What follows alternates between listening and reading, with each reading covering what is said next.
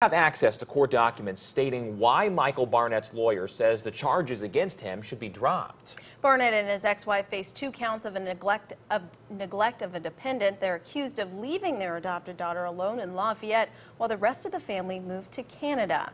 Michael Barnett's lawyer, Terrence Kennard, argues the charges are too vague because the state never specifically claims the daughter was under 18.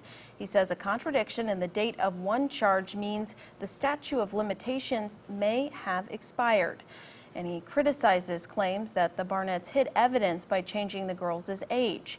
Kennard says that's not possible since the state was there for the age change and made the decision itself. There's no timeline for a decision on the filing.